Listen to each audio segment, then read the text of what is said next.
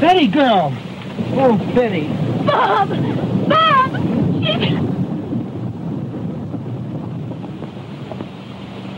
Betty! Betty, sweetheart. Bob, is she? Open that up, quick. Here, hurry, we'll take her to a doctor. Get her to town, quick. Easy now. Be careful. Be careful.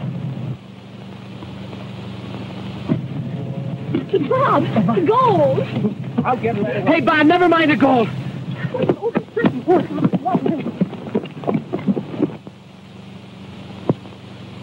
Please, Betty, speak. Hurry, Bob, please. All right, Tom, we'll be there in a minute. Here, Betty. Oh, hurry, Bob. You have knocked the heck out of that, boy. That's one of the things must have killed somebody. Say, Cat, how did it happen? I don't know. They were speeding through. I gave them the whistle. That's that. Well, they must have jumped because they don't see any bodies laying around here. Conductor, I saw a car pull in here, and they picked up a couple of people. Which way did it go? Well, they beat it down the road. Down the road? Yes. I bet they got away. Trying to make a getaway, eh? Yeah, look at that. Up through the window. Well, here we are, folks. But Betty, I must insist that we take you home first and then see Dad. No, Tom. I'll be all right shortly. You made a bet with your father that you'd deliver that gold bullion to him in his office. And you're going to do it. Yes, but your comfort and health means more to me than my bet. And all the gold in Golconda. Your delivering that gold in the face of all that's happened means a great deal to my story. Oh, all right. Hey, Bob, come on. Bring along that sack of yellow trouble. Come on, Betty.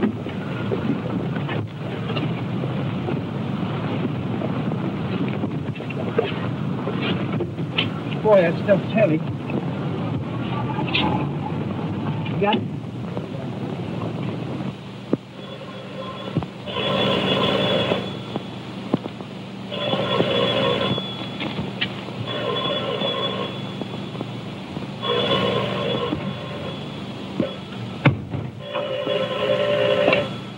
Hello?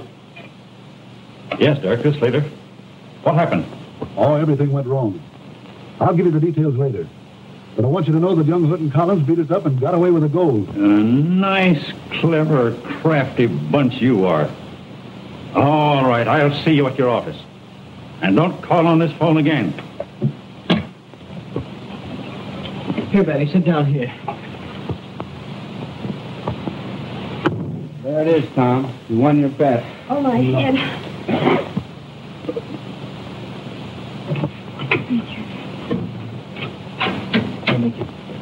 Tom, what happened? Did Miss Moore meet with an accident? We all met with an accident. One that was very cleverly planned. Where's my father? Oh, Tom, my boy. What happened? Everything's happened, Dad, that shouldn't have. Well, we brought your gold through. Here it is. And we have positive proof the stealing of the lost special was an inside job. You hear that, Slater? I'm beginning to believe that the boy is right. I know I'm right. And today's experience proved it. Look here, Hood. Is your son trying to accuse you and me of stealing our own gold? I'm not accusing anybody. But give me 2 more days on this job, and I'll bring the leader of that gang of crooks right before you here in this office. Give your son this chance, Hood. He's already accomplished more than the detectives we had on the case. All right, son. But I want to have a serious talk with you after you've told me what happened to you today. Well, it's a long story, Dad. You can read it in the papers. Betty's going to write it for the Clarion. I'd like to read that story too, Tom. And I want to congratulate you. Now, if you excuse me, I'll go to work. Well, Tom, you won your bet. But I'm sorry to see you get all mussed up. Goodbye, Mr. Hood. Goodbye, Betty. And once again, I want to say that I'm very much opposed to you taking these desperate chances. And I heartily agree with your advice, Mr. Hood. Well, you'll have to take chances if you want to accomplish anything. Well, I guess you're right. Bye, Mr. Hood. Goodbye. Bye. See you kids later. Look here, son. This thing is getting more serious every day. Sit down. You know, Dad, outside of ourselves, Slater, and your immediate employees, no one knew that I was taking that gold from the Galconda mine to this office. Which means there's someone in our organization that's in league with that gang that stole the lost special. Decidedly. And in 2 days, I'm going to tell you just who is the brains behind this whole affair. Look here, son. You don't think that Betty's uncle, Horace Moore, the general manager of the States Pacific Railroad, was connected with that gang, do you? Certainly not. The Moores are clean-cut people. Horace Moore may be your enemy, but he's not a crook. Oh, I see. You're kind of fond of his niece, Betty, aren't you? I certainly am.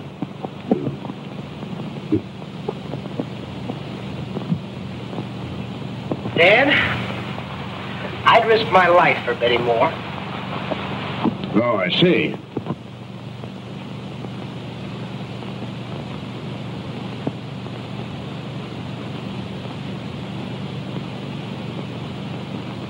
You don't suspect Riley or Foreman at the mine, do you? Oh, no. Riley's as honest and reliable as the sun.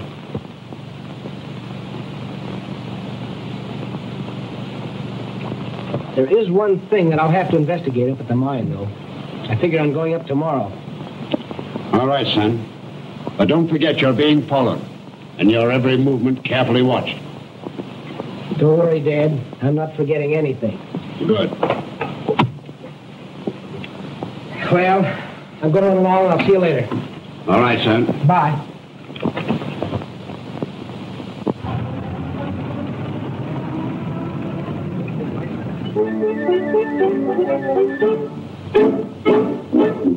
Now, men, we are up against a serious proposition. We've got to do one of 2 things. Either get rid of Tom Hood and his friend Collins right now, or get out of the country. I'll tell you, Slater, it's uncanny the way young Hood gets away from us. It gives me the creeps. Well, I found a way to stop him. Well, how? How? Through the Moore girl. I heard him tell his father today that he'd risk his life for her. Well, we'll give him the chance. Well, how? I've been working on the scheme all afternoon. Betty Moore and her friend Kate live alone in an apartment that is cared for by an old janitress named Sprague. Now, this is my scheme.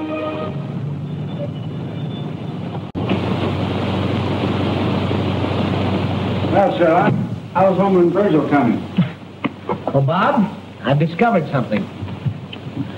I worked out a list of names from those code books we got from the crooks. Yeah? Well, what's that give you? Well, one of the names is Flynn. Well? There's a Jim Flynn working at the mine, and he's worked there a long time. Good. We'll investigate Mr. Flynn in the morning at the mine. Sounds good to me. It'll sure be putting one over the gang's big chief. Now listen, Bob. Here's how we'll do it.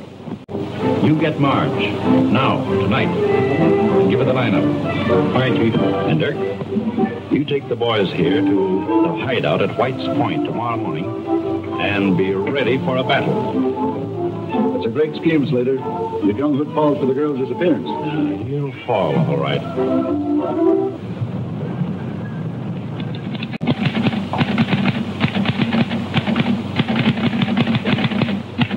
Where was I last night, Kate? Our correspondent was an eyewitness to the attempted robbery. Oh, yes, I remember. The bandits were foiled by the indomitable Fortitude. Say, wait a minute. Isn't this a 3-cent sheet that you're writing for? Yes, why? Well, then stick to 3-cent words. How do you expect me to spell a string of words like that? Say, this place is a mess. Where's the woman who usually cleans up around here? I don't know. Mrs. Sprague hasn't come in yet. That's funny. She's never been late before. There she is now. Come in.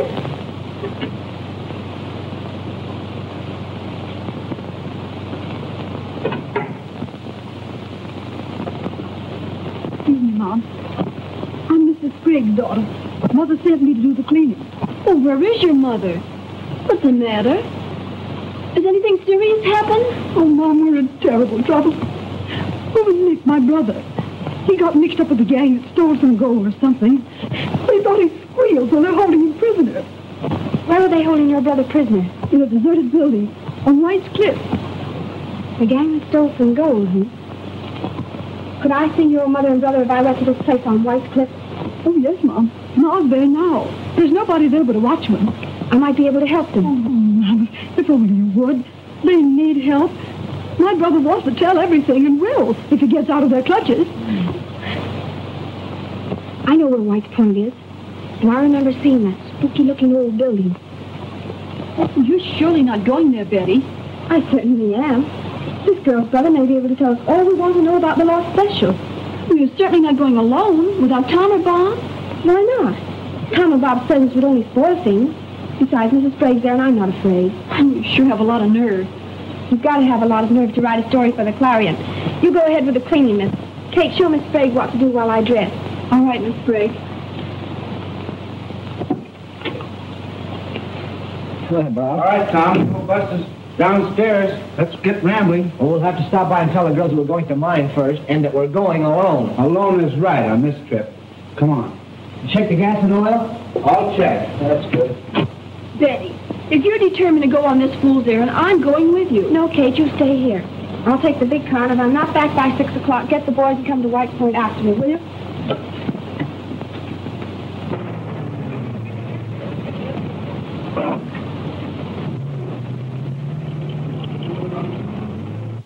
If Miss Moore can do anything for your brother, she will.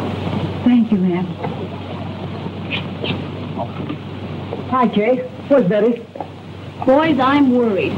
That girl going out of here is the daughter of our old janitress, Mrs. Sprague. Her mother's passed out, I Oh, suppose. no. She came here with a story about her brother being held a prisoner in an old shack on White's Point.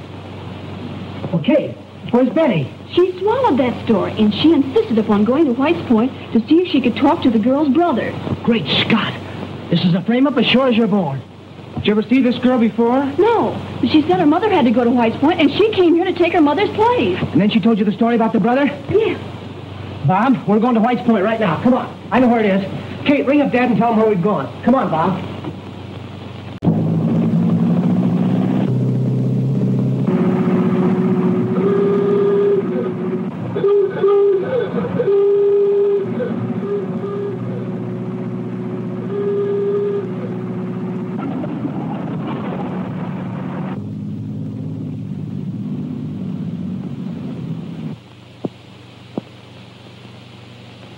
Hey, Doc. Slater wants you on the phone. All right, Gavin.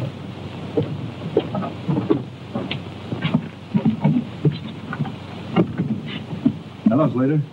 Dirk talking. The scheme worked. Marge put it over big. The Moore girl is on her way. Should be there now. And that's great business. But how about young Hood? Marge says if the Moore girl doesn't return by 6 o'clock, her friend Kate will go after her with Hood and Collins. Great. Well, we bagged the whole bunch. Well, the Moore girl will be here any minute. And Hood and Collins will follow this evening. Ah, great.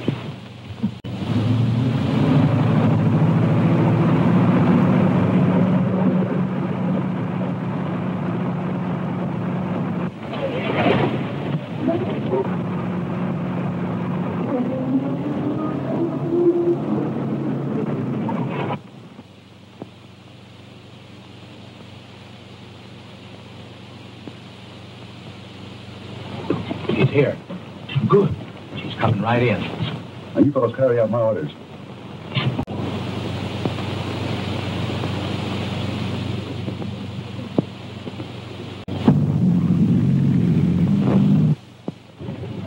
Well, this is the joint. There's Betty's car. Come on, we'll have to work fast.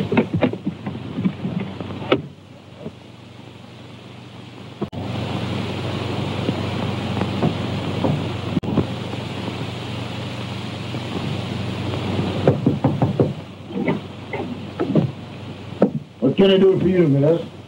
Is Miss Sprague here? Yes, she's here. May I see her? Well, come on in. I'll ask her about it. Betty! No!